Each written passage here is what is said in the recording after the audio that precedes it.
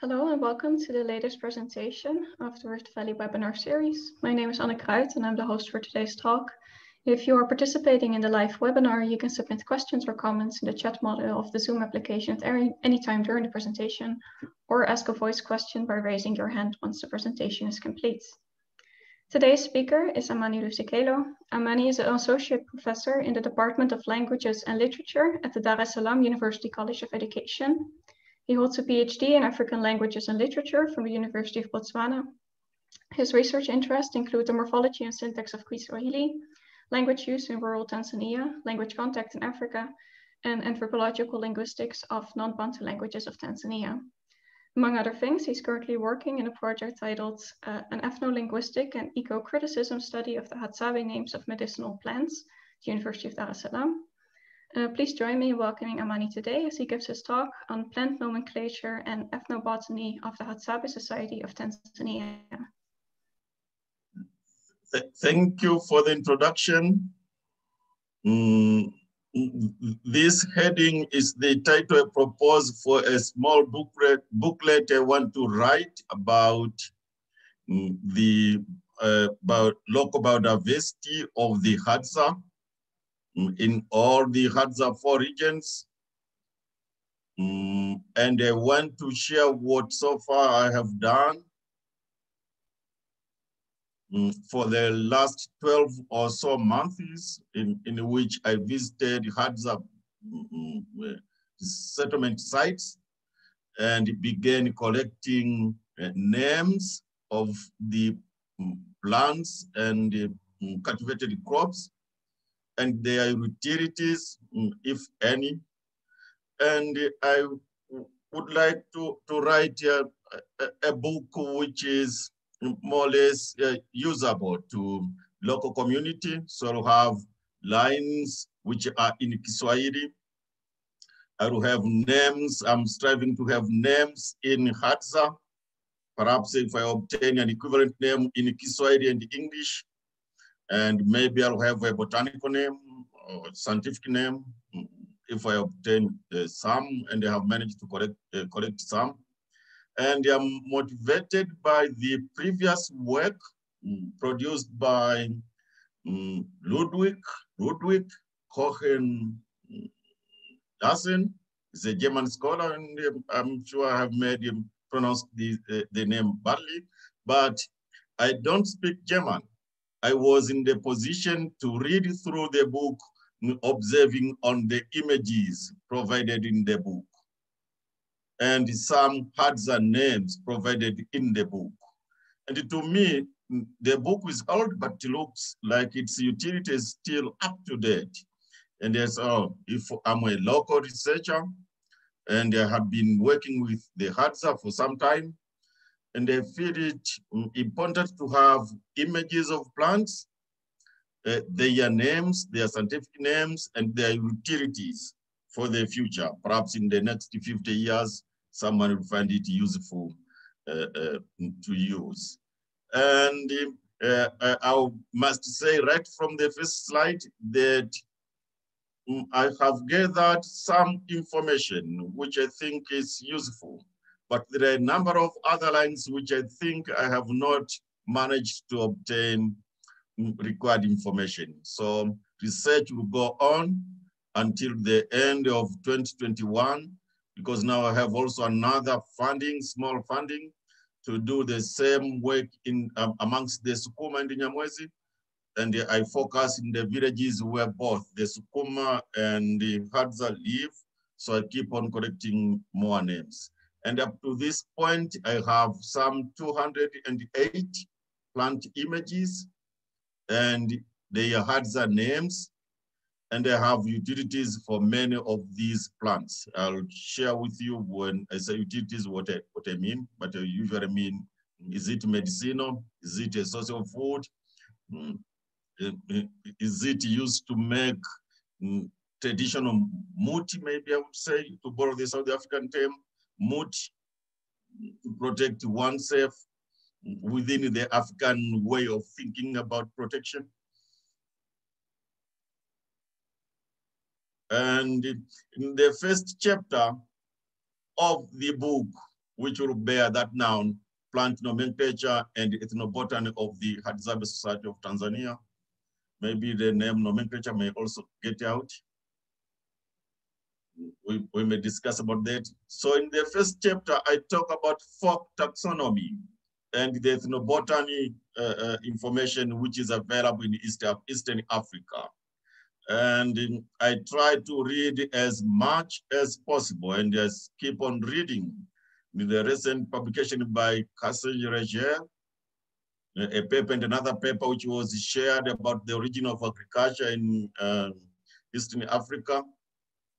They all give me more new information about folk taxonomy and ethnobotany in East Africa. So I have a number of works which I would not say I will present here quickly and get whatever I have written, but Bernd Heine and his team have a list of books which to me are very useful. And one of which is this one, Heine and Heine, and produced in 1988, Plant Concepts and Use. And the title goes on, but it is about the Chamus people of Kenya. And then a book by Heine and Legère about the swede plants, which is also within the series that Bernd Heine organized, and a number of publications by Karsten Legère on Vidunda, Bantu, and Henry Muzale on the Dictionary of Plant Names of the higher speaking people. They are, from, I would say, linguistic point of view, they are done by people who are engaged in African linguistics. But on the other hand, we have people who are botanists or pharmacists, but they do research in East Africa.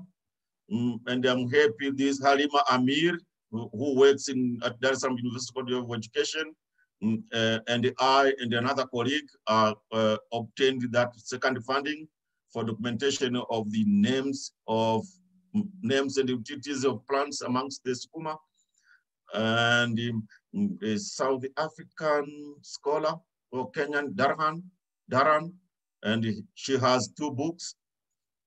I'm trying to obtain some of the inspirations from her publications and more publications which talk about folk taxonomy and the utility of plants in Eastern Africa. And amongst the Hadzabe, there are a number of publications which deal partly with ethnobotany.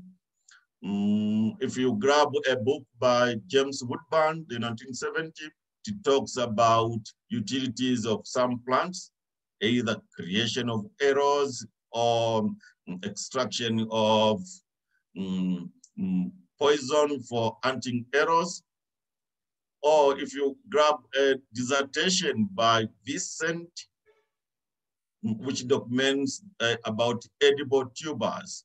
I put all these authors in the first chapter to try to explain about folk taxonomy. I also have further readings. The person I quote regularly, Frank Marlowe and Peterson on the anthropology of the Hadza. And they have a list of names there. The orthography is questioned, but yeah, they help seeing in some point, say in Peterson, I could see an image of a plant and its name. So it makes it easier to identify plants. And there are volumes by a book by Blurton-Jones and the other anthropologists who are discussing the food and hunting habits of the Hadza, and in the way they contribute towards my understanding of plant nomenclature and the utility among the Hadza, and I put them in the first chapter. And again, quickly I would highlight that James Woodburn, at a point or so in the early 1960s, had gathered medicine professionals and worked with them to examine diseases and medicines among the Hadza. And I'm interested to see what diseases did they find. And it is very interesting to me to notice that they appear to suggest in these literatures, 3 of the journal articles I have read, they appear to suggest that we don't have a medicine man amongst the Hadza. Simply because it appears that any mature Hadza person will know that tree X is used to cure disease Y, or tree A is used to cure disease B. So in a way, there isn't a medicine man, but when I go to Yaeda Chini or Mongoamono, I would feel that some of the elderly persons are more knowledgeable about medicinal utilities of plants of the Hadza. And I point out somewhere in the monograph that although it is true that there are no specified medicine men, but of course there are people who are more knowledgeable than the other. That is chapter 1. Chapter 2, I'll talk about the Hadza land and the number of existing information. I'm not expert in geography or climatology or physical orientation, so I borrow most of the ideas from the existing literatures. And I'm lucky to have visited 4 of the Hadza zones.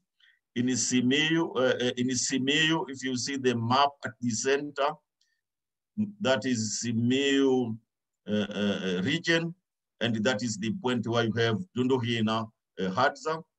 And this, I think that image was taken at Shushuni village, which is part of Dunduhiya. And this is Singida in Mkalama district, where you have the Tlhi'ika Hadza around Mwengeza ward, and this is Kipamba village. Oh, this is Yaeda Chini. Zahanati ya Yaeda Chini. And this is Mongoamono. But both Mongoamono and Yaeda Chini will be representing the Sponga Hadza. And a colleague of mine, okay, I'm afraid to say student, but a colleague of mine in the department was involved in collecting data, and I assigned him to go and work with Maria Mwanyawire. And I explained about that in chapter 2. And towards the end of chapter 2, I also talk about Berlin's classifications of plants, in which he suggests that you always have a unique beginner, which is a label that stands for all vegetation in a given place, and then name plant, maybe plant in English. I do not recall what the Legère and Bernd Heine suggested for Swahili, maybe mimea or water. But in Hadza, you have cite,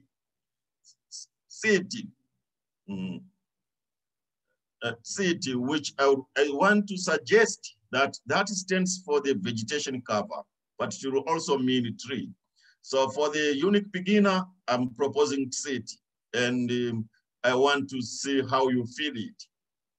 How do you see about that suggestion I want to make?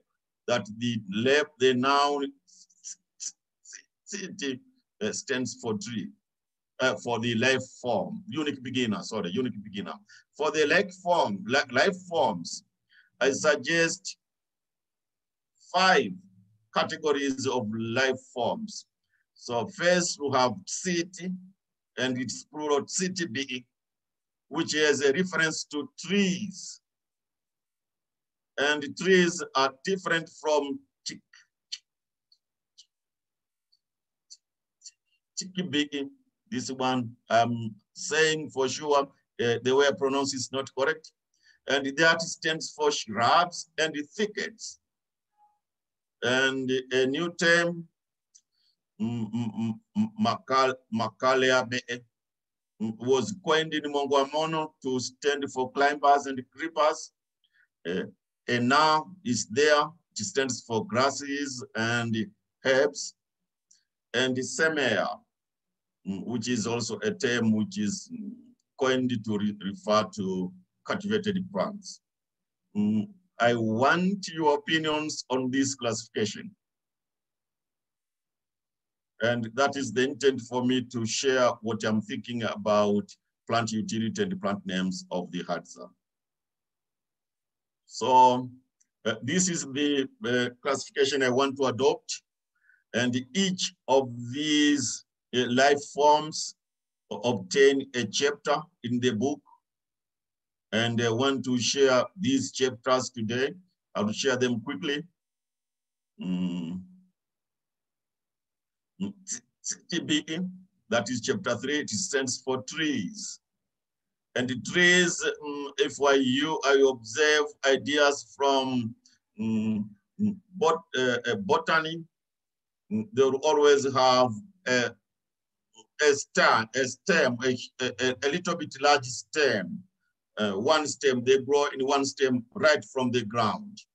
And this example, Bilisico, which is sometimes called Pilisico, is an example of a tree. This large one, if you see my slide, that will be a tree. And the label for this life form will be Tcitibiʔi or Tcikibiʔi, depending on the speakers. And I'm happy Born sons have it as cite. This one I took it from Born sons. And in the collection of the Tcikibiʔi as a life form, I obtained above 40 vernacular names of plants. So within the semi-arid area around the lake areas, there are about 40 or plus trees, and each has a name. And in most cases, each will have some utility and some will not, but most of them have utilities.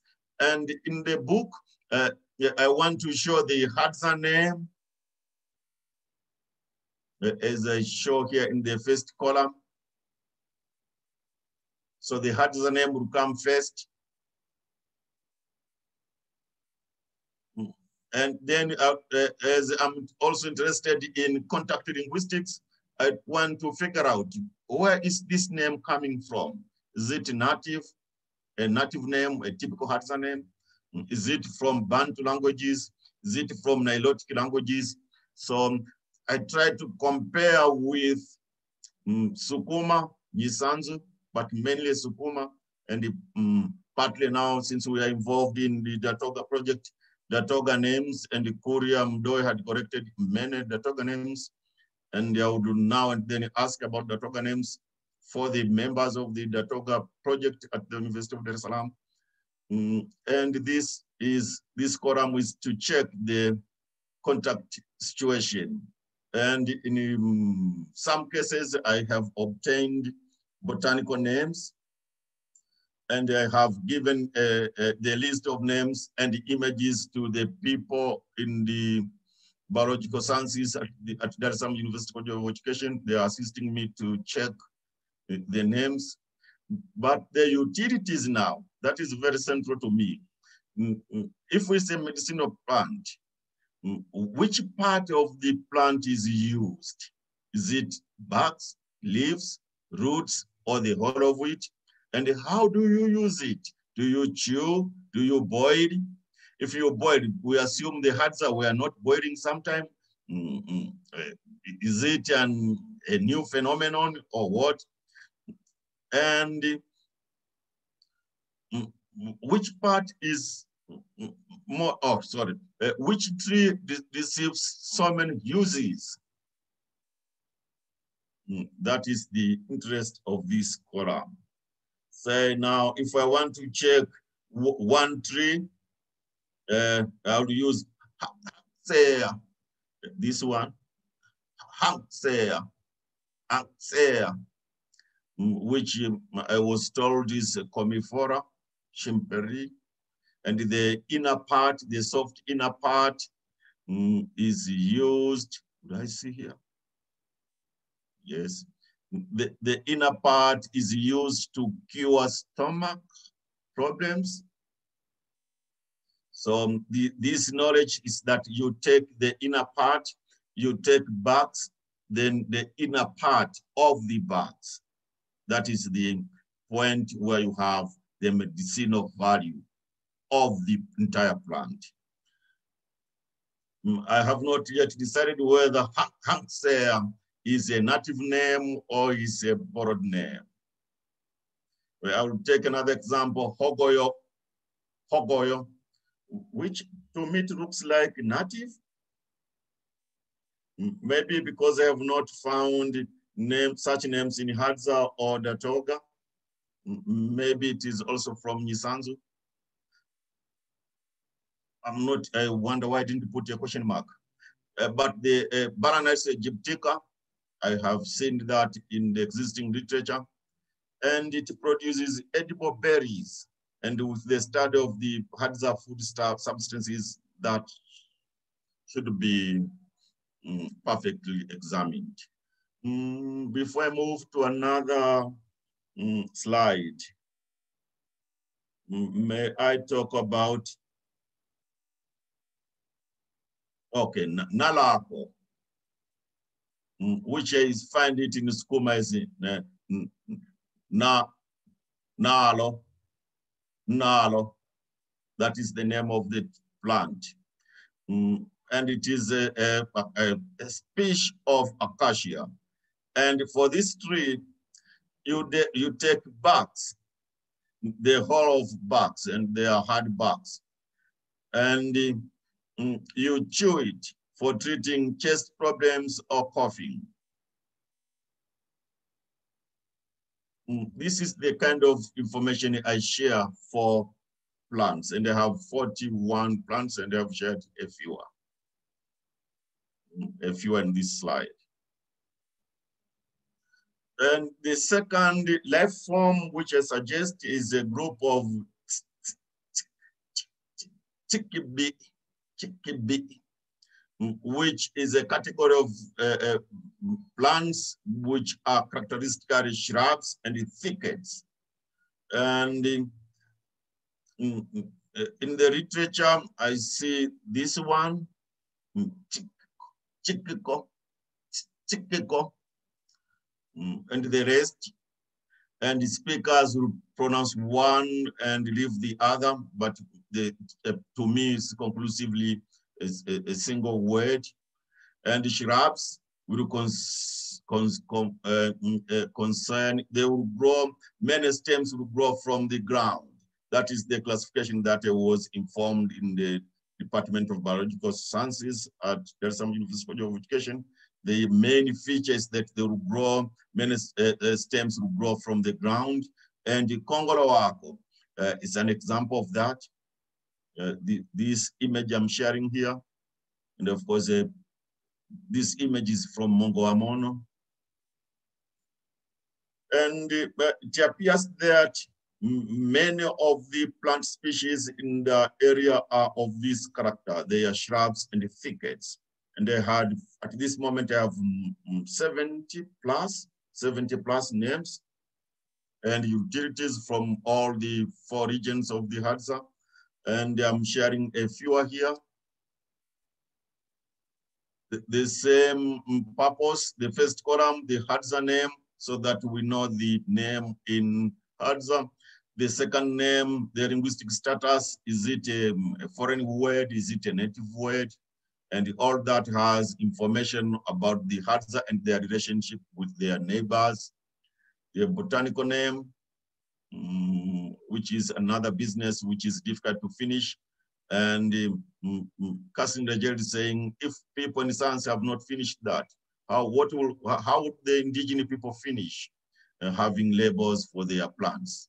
And the utilities. So shrubs and thickets also have several utilities, and I will share, maybe I should begin from the bottom. Otieno. I suggest it's a native name because even in the literature I see the click, and the botanical name is Combretum. Oh, this one I can't pronounce, even this one I'm not sure. But its roots, its roots are used to treat sexually transmitted diseases. Maybe I should also try to pronounce this one, Pungu. And I suggest it's a native name with clicks. I have not yet obtained a scientific name, and even the existing literature, I have not seen a book or an article containing the scientific name for that. But its roots are used to,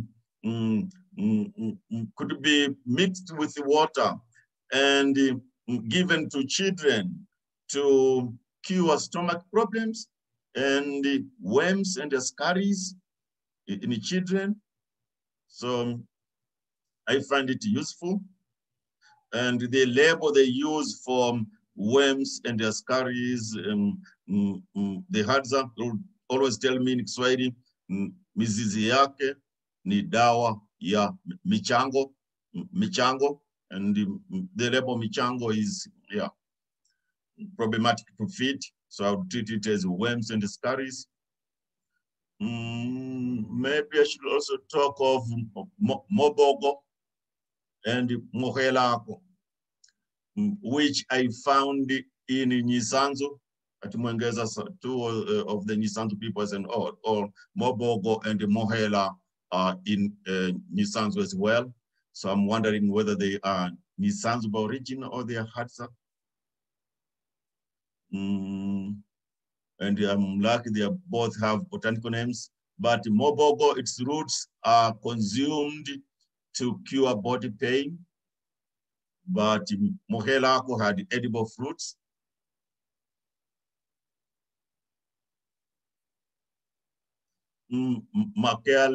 Mákaleabeʔe. I should confess that this label, which I want to treat as a representation of all plant species as which have the feature climber or creeper or tuber. So climbers will be plants which grow thin, or mostly thin plants which grow onto other plants. Creepers will be plants which grow on the surface. They have stems which grow on the surface. They get elongated on the surface. Tubers will be either a climber or creeper with a tuber as a root, and in most cases it will be an edible tuber. And there are only a couple of those trees. Mákaleabeʔe. The label Mákaleabeʔe was suggested to me by a young speaker in Mongola, the son of Wendeko. Yeah, I see it. Yeah. To me, he said it's a situation in which one plant ties the other. It's like tying one another of the plants. And there are only a couple of these. They are not even 20. So I don't have a list. Yeah. And this, so have, Tlhi'ika, and I can't pronounce those two. But I have a chapter for those, a small chapter for Mákaleabeʔe climbers and creepers and tubers.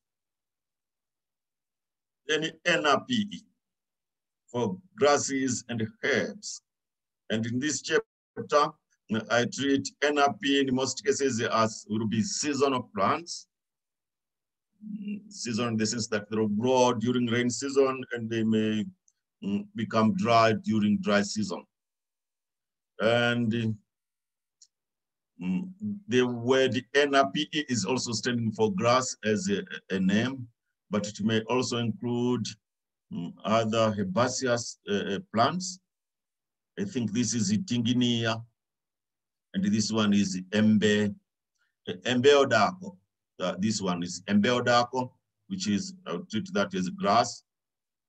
And Itinginia, I'll treat that as a herb-like. You may help me rename these classifications. And they have more than 70 names of grasses and herbs. And in this case, grasses and shrubs are numerous in the same area region, and the Hadza had assigned several names to these plant species. And as usual, I have a list of the Hadza names, like Gijajako, which that is the label I obtained in Sungu, in Dunduhiya. But we also have Kijajako from Mongola. I have not yet obtained a botanical name. And fruits are stringed on the wrist to cure body pain. Fruits of the Gijajako are stringed on wrists to cure body pain. Or Giringiyako, which is an aloe vera. In Sukuma, it is, why do I forget? I'll remember it. But I was told among from other diseases, the cures, the sexually transmitted diseases are highly treated using this plant. Giringiyako. I showed you Tinginia. I have to put a question mark here. Is it a native name or is it a loan? Tinginia. And I have not yet seen it in Sukuma. And this name, Tinginia, was gathered in Sukuma land in Dunduhiya. Yeah, and the whole of the plant is used to treat measles. I want to move to Semeya, which is, I have already used 30 minutes. Since I want to receive many input from you, I'll move to another slide. Semeya, which is another life form, which I propose that it covers crop names. And I should have brought tubers here, but yeah, tubers will go to herbs. So Semeya stands for some, in the list I have some borrowed cultivated crops, and it is obvious they are likely to borrow because farming was not their engagement. And this is Haguko, which is maybe a loan from Iraq, and this is Poyoko. I have not yet found the origin of Poyoko, but the crop itself was not grown by the Hadza, but the name Poyoko, I have not yet found its source. So I'm still struggling. In the conclusion, I want to make only 3 observations. Number one, to me, the Hadza really mastered the utility of their local biodiversity in their region. And I thought initially, when I was studying about crop names of the Hadza, I thought the Hadza didn't have enough names for crops, for plants, but with the wild plants, they have a good number of names for plants with utilities. And at this point, in this monograph, I have the images, and I have, as I have said, I want to show the vernacular names, the Hadza names. Well, I usually, I want to indicate the classification as provided by the speakers, but I should confess that I draw a conclusion from at least one speaker from each region. And for the names, in Karatu is Maria Manyawire, in Yaeda Chini I use Mirimo, in Kipamba I use Rebecca, and in Sungu I use Catalina. So on the classification, whether this is a herb or not, I use a statement that comes from these speakers, because they will always have a discussion whether it's a tree or it's a herb, or yeah. So the conclusion is based on these 4 speakers. And on the influence of neighbors, should we say that now I have found almost four of the Hadza names in Kisukuma, and one of which is Midushi. In Meatu, Midushi, I presume it comes from Ondosh, which is the same tree, and Mangalita in Kisukuma, Mangalita, which is Makalita in Hadza. To me, with these plant names, which are their names have penetrated into Jinaki Sukuma, which is spoken in Meatu, they sometimes call it Jina Meadu. The penetration of the names of the edible crops is, I will assume, it happens during famines which occur in Hadza villages. And the Sukuma had to learn about the utility of wild plants from the Hadza, because the Hadza have mastered that knowledge. And I think I should stop there. Thank you. Thank you, Amani, for your really interesting presentation. With that, we can begin with the question and answer section. So the question and answer section will be open to voice questions as well as written ones.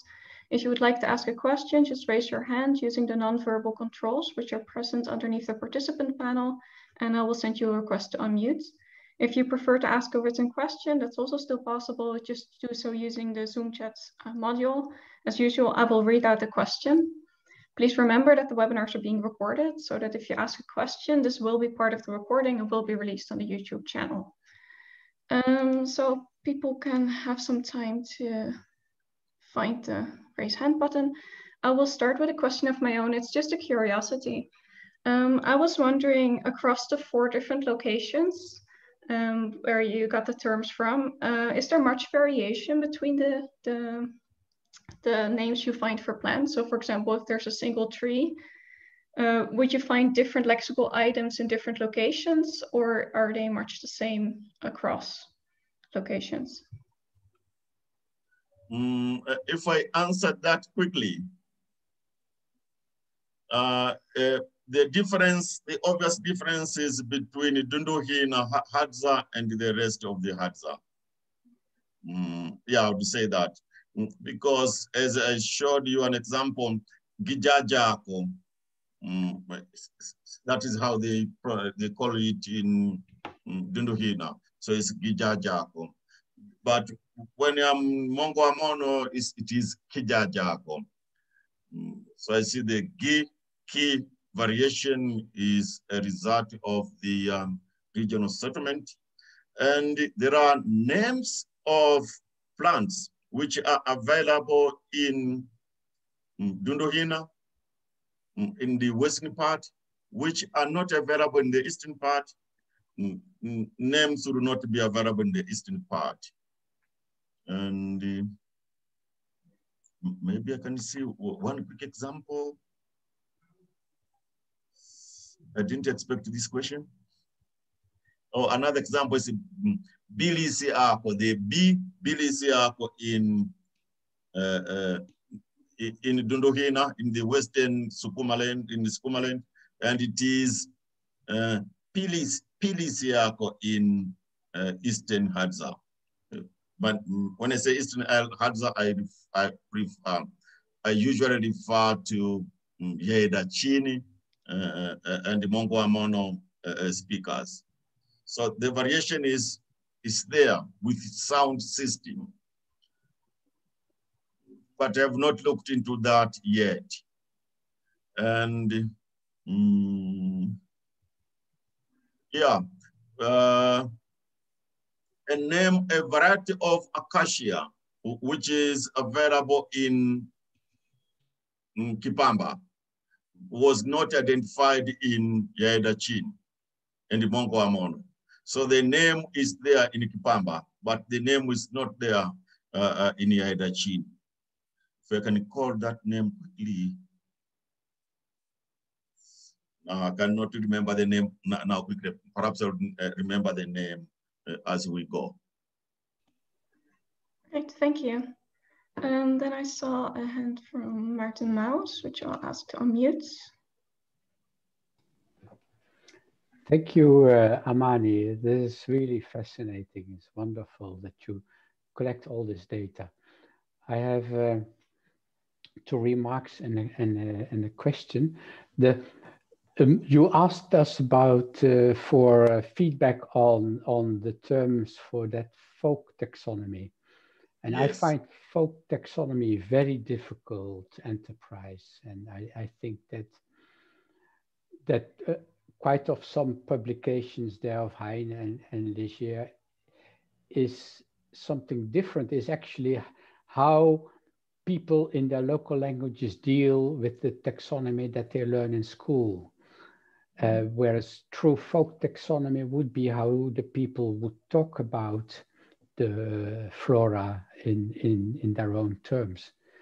And very few languages have an equivalent for life form. The English word plant is a lexical innovation in English as well. So I cannot give you feedback on the folk taxonomy because I think that is a very difficult thing to do. But I find it very interesting, all the data that you collect and that you manage to get scientific names for them. Sometimes about that's my second remark then about the contact phenomena. So of course I only looked at the Iraku, and I didn't notice any Iraku words in all your names. So for some of them you proposed maybe Iraku, but there I don't have a similar word in the dictionary from Marta and myself. So it would be nice if you suggest these loans to give the word also in the source language and their meaning, because what I see with loans in Iraku is that maybe they sometimes take the term from another language, but then they use it for a different plant that is not exactly the same. So that would be, and like for the hangako, for the maize, of course, for the Iraku maize was also a new thing. So they call it aito'o, which actually means flower. They just call it after the flower because of the shape of the top of the maize. But my question is about nicknames. So that is something that really intrigues me. The Iraku, they have funny names for some of their plants. They will have a sort of official Iraku name, but then to make fun, they will have names like toothbrush of the hyena or toothbrush of the elephant. Do you find any of those kinds of names among the Hadza? No. Thank you for the observations, and I'll struggle with that to give original names. But before I answer the question, in one of the publications about medicinal plants of Iraq, or someone did research in, I think, in Buru, I don't recall the name, but I saw them having the name Mákaleabeʔe. Mákaleabeʔe said, oh, but Mákaleabeʔe is available in Hadza. But since the researcher was not a linguist, maybe he was provided, she or he was provided with that name. Then I put a question, is Mákaleabeʔe Iraq by origin? I will check for you. I will follow that up. Because yes, of course. I mean, I didn't get all the words. So yeah, thank you. Yeah. But that now I received from a third party, someone who was interested in plant utility, medicinal plant usage amongst the societies in Mburu. And one of the vernacular names that publication provided is Mákaleabeʔe, with a Q, Mákaleabeʔe. Yeah. And they are saying they highlighted that is Iraq, but yeah. Thank you. I will check it. Yeah. On the funny names, no, I have never thought of this before, and thank you for highlighting this. I have not checked that.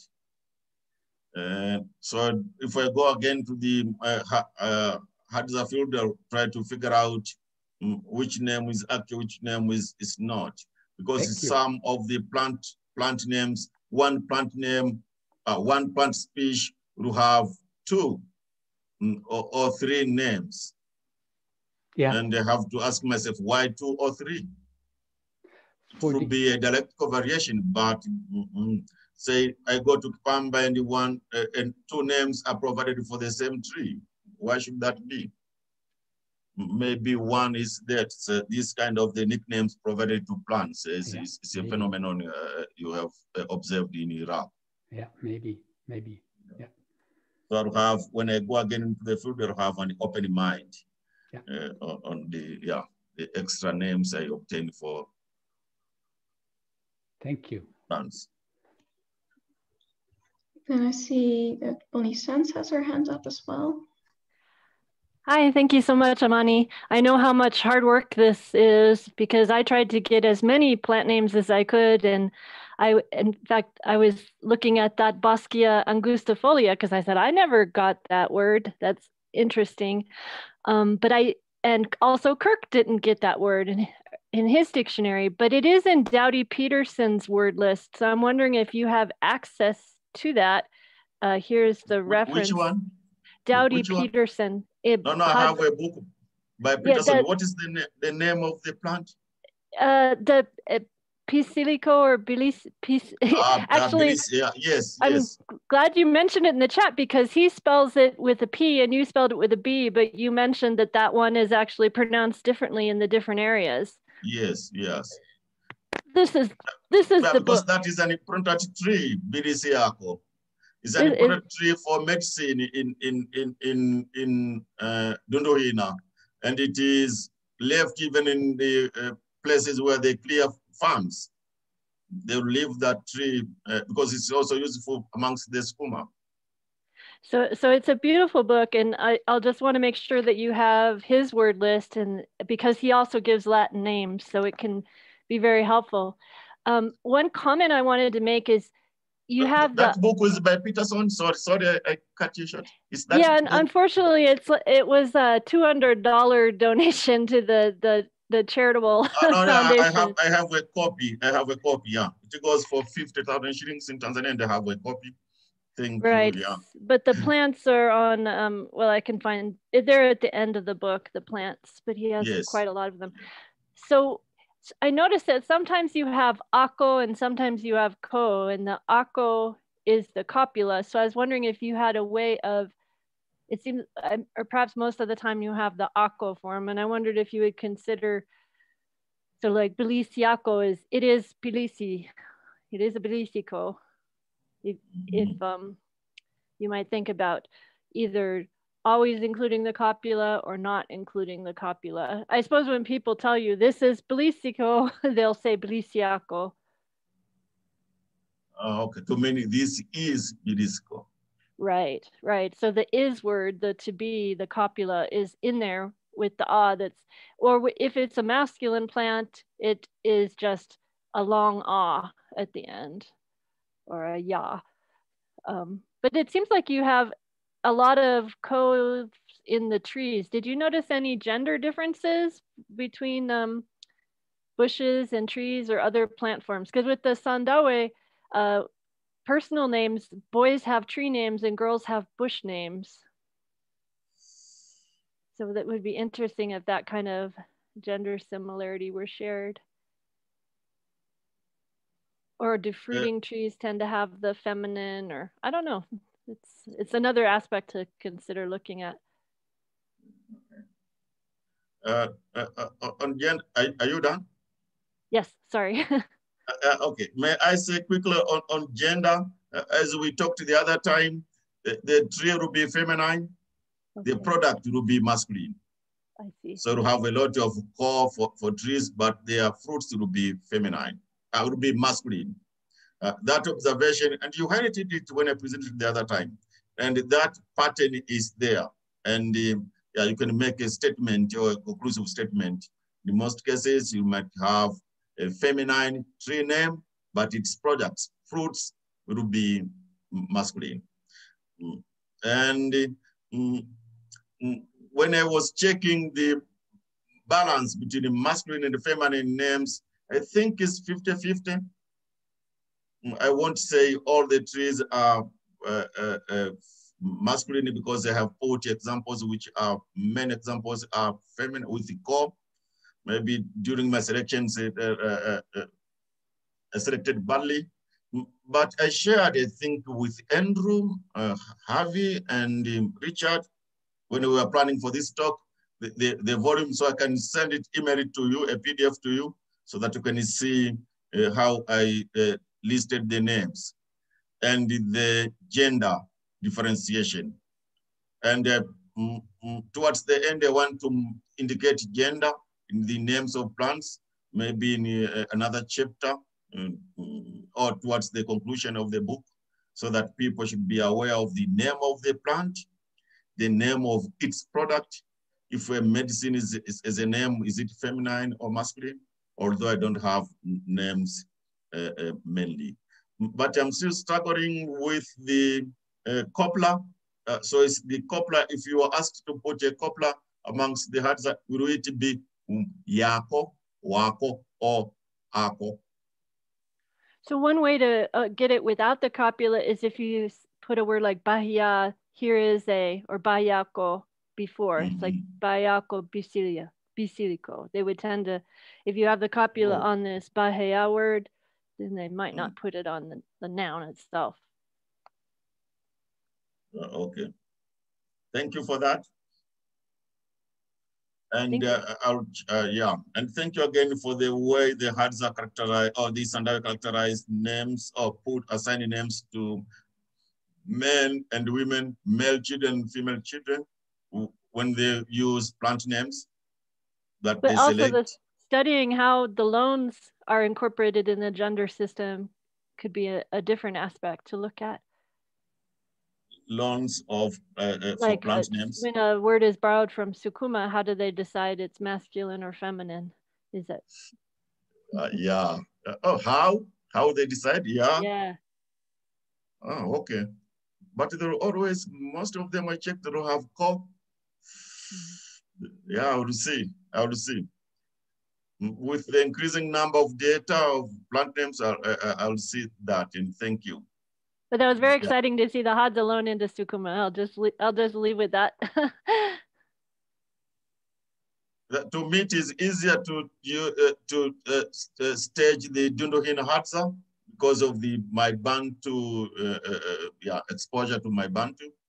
Maybe now it will be easier for me to study the Hadzabe with the Toga, the Hadzabe and the loans from the Toga, but it will be problematic for me to go into Iraq with my short bow setback in the mastery of Iraq.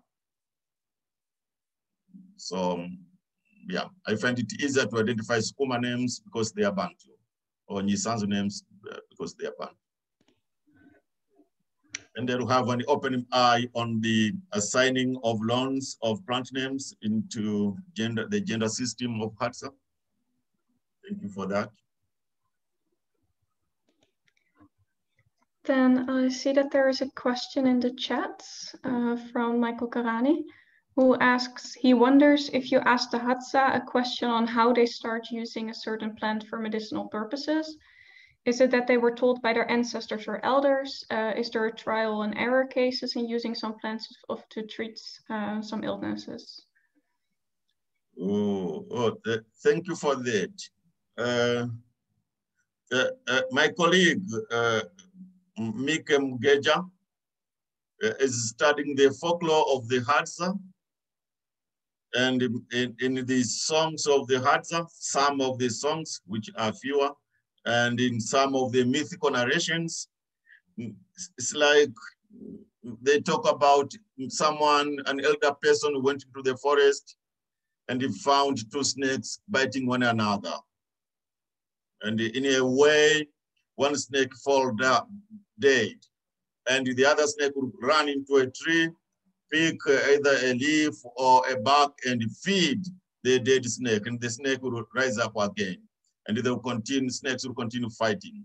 It's mythical, but it looks like to me, what I see is that they don't recall as to when they acquired the utility of plant names. So that is one approach. How do they learn the usage of medicinal plants? And if they learn the usage, how do they pass the information to the next generation? That is the activity that Mainen Moshi is doing.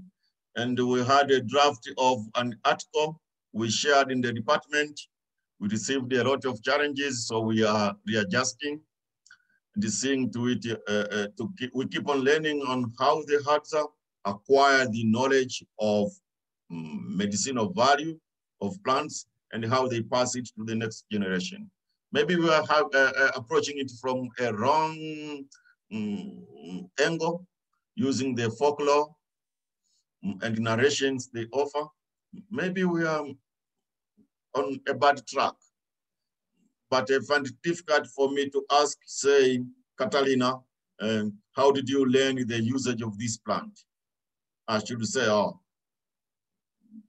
you in Ajuricana, that one is known. It's like it's an obvious theme. So I think we will need assistance here. We are in trouble. I see there was a question by Ronan Kiesling, who I will ask to unmute. Can find it. Okay, Amani, can you hear me? Yes. Okay, thank you. Thank you very much for your talk. 3 little remarks.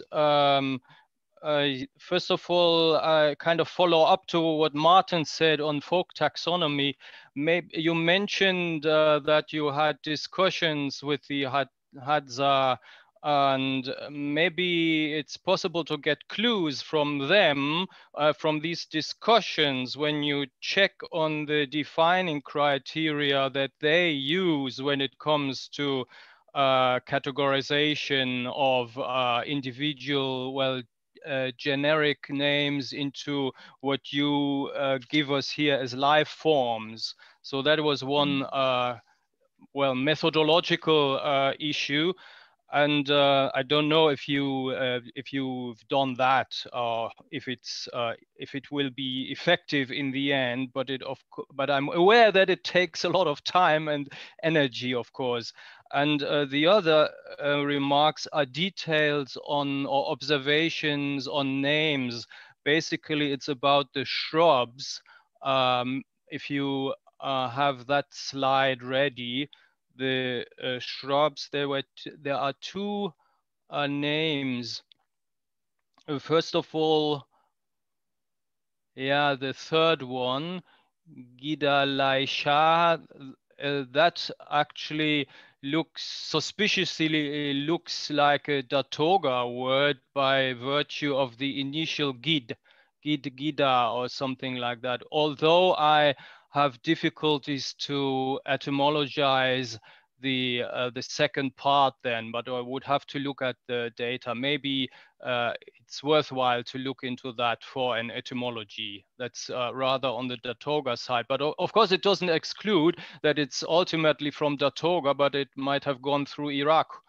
And this seems to hold for another one that is the first one, which looks like, at least it strikes me as similar to Bimbila, which is Iraq and means germinated grains. But if forgetting the da there, it must have gone through Datoga.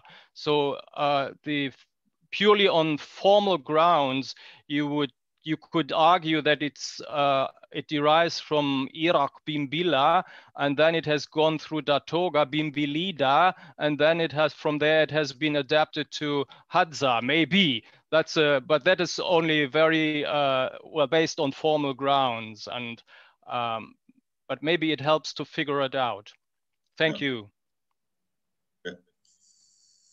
Thank you for Gidaraisha.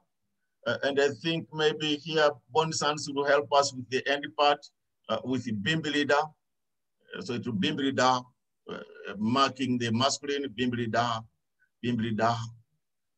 In Dunduhiya, they prefer using ha, ha, ha, ha, like, which I find it reads like in Eastern Hadza. Yeah. I think I concur with your observations on Gidaraisha, which will be Gidaraisha, yeah, Gidaraisha, but it will be Gidaraisha, maybe Gidaraisha in Hadza. Oh, sorry, in Datoga, Gidaraisha, and with the Geda, yeah.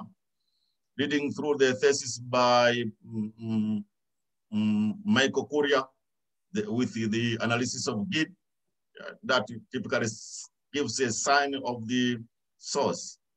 And Bimbilida, yes.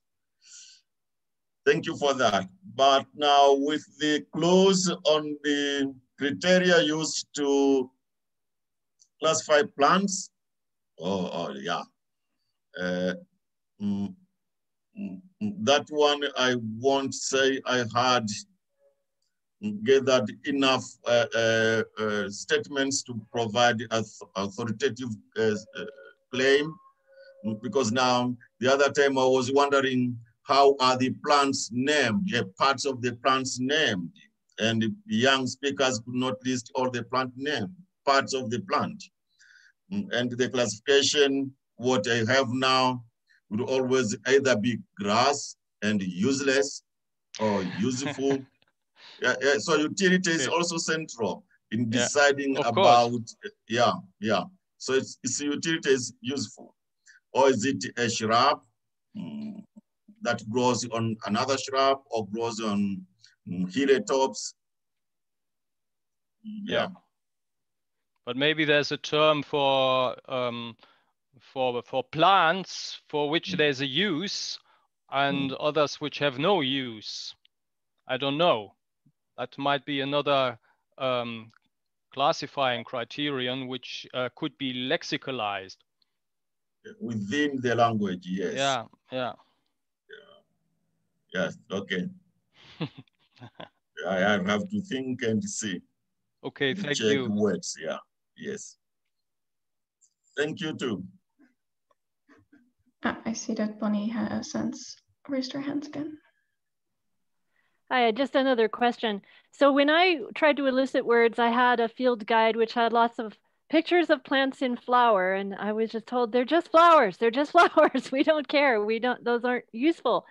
So what kind of thing made it easiest to identify plants? Would it be the shapes of the trees, or did you walk around and point out trees, or have people point out trees and bushes to you, or what? For people working on other languages, what would you say is the most helpful? With the Hadza, since I had experience that they have several names, and even for animals, they have several names. So I will walk with them into the bush and identify name after name. Plant after plant. And while we walk, I should also highlight here that a number of plants were not, I didn't obtain any names, Hadza names. So I would say the name for you, they'll say, those are just flowers. I was told, oh, that is Moya. To me, Moya read like, or I would hear is like, oh, that is a useless plant and it has no utility. Maua, Moya, that is the feeling I got. So walking in the Hadzabe field, if I want to talk about methodology now, it had been easier for me to identify plant after plant while I go around in the bushland with the Hadzabe people. So I would get names of plants, and if they call utility, they'll tell me the utility. And I was lucky, in most cases, I'll have 2 or 3 Hadzabe people in one team. We'll go around, find a tree. I'll take a photo of the tree, the image, and they'll narrate to me its utility, its name and utility. So walking around and gathering information. But then when I think of using a picture method, when I collected a number of images and had put names for each image and the utility and where they are located, because I also want to show their location, that this image or this tree is available in Dunduhiya, maybe it's not available in Sponga, but in most cases I find trees available everywhere.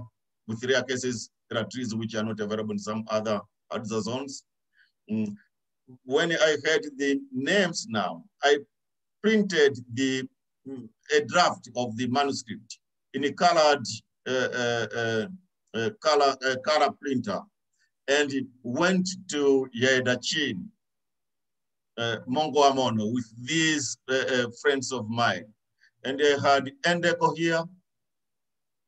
Endeko had worked in the game conservation, so his knowledge is good.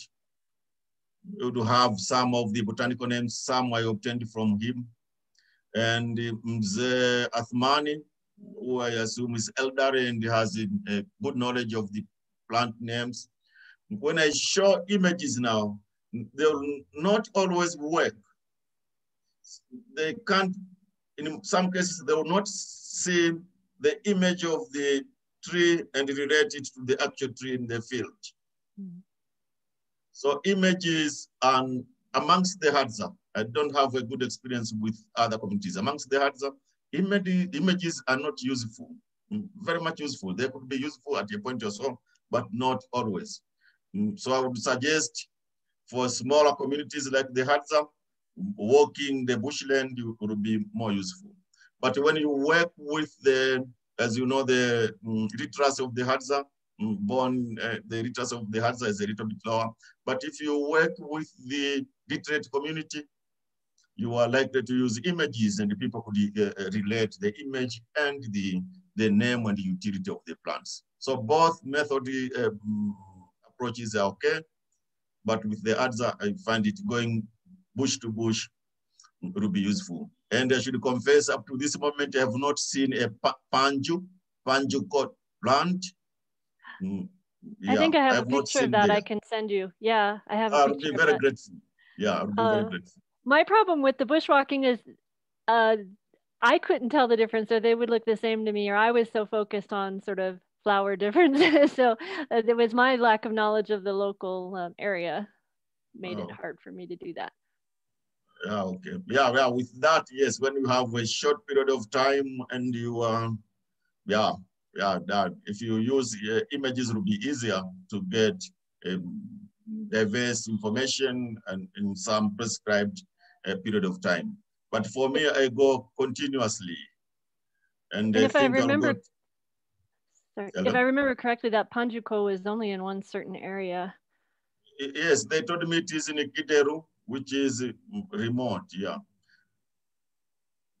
In between Kalama, in between Mangola and Mangola and Tlhi'ika, somewhere, they told me somewhere they have Panju. Yeah, if you can wait a moment, I will find the picture and drop it in the chat so everyone can see. It's a very unusual shape of the fruiting body or the part that's used for poison. but the plant is very useful for the making of poison, the poison they apply on their hunting arrow. While we wait for Bonnie to put the photo in the chat, I'll just read out that Andrew Harvey replied to this discussion that the use of images is definitely not just problematic for the Hadza, but also in other communities. So he's had issues using the images in the field when working on with his Gorwa colleagues, most of which were literate. And he feels that the bushwalk is a good strategy for getting these names. Mm-hmm. And Marta chips in that he had similar problems using images and also did bushwalks. For determination, he used publications by botanists who gave Iraku equivalents in layman orthography.